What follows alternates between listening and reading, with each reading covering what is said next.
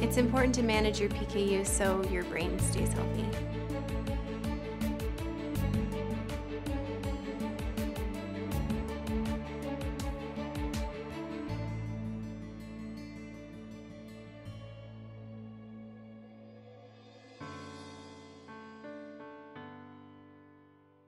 My understanding of PKU is that when you eat protein, your body is not able to metabolize phenylalanine or Phe.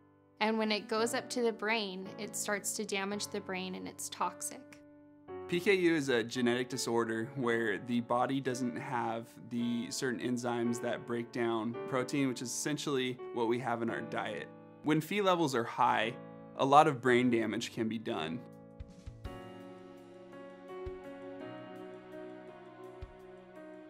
The most common symptoms of PKU are neurological problems like headaches and difficulty concentrating or thinking clearly, and mood disorders. When I know that my son's Phe levels are high, I usually can tell because of just inconsolable tantrums and uncontrollable anger. Some of the most common symptoms of PKU are memory loss, moodiness, irritability, and anxiety. I think some of the hidden symptoms of PKU are that you're just not able to comprehend everything that's going on. The words aren't coming across and making sense. I really like to read, and something for me is that I could read a page 10 times and still not be understanding what it's saying.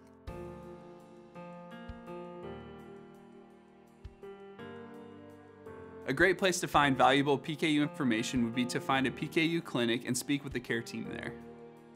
I often look for guidance from my BioMarin Rare Connections team, which primarily include my account manager, my clinical coordinator, and my case manager.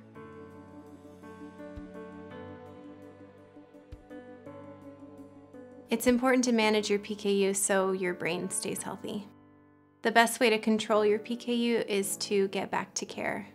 Lifelong care is really important, and I know as a teenager it can be really difficult, but I think that if you could go back and tell your 18-year-old self what you should do with your PKU care, you would see how important it is to take care of yourself. There were a lot of issues with me, with friends, and I thought the person that I was the person with those PKU symptoms, and I didn't realize how bad my symptoms were until I got my Phe levels under control. I think it's important to teach my boys about managing their PKU so that as they get older and I'm not near them as much, that they can keep themselves healthy and achieve goals in their lives.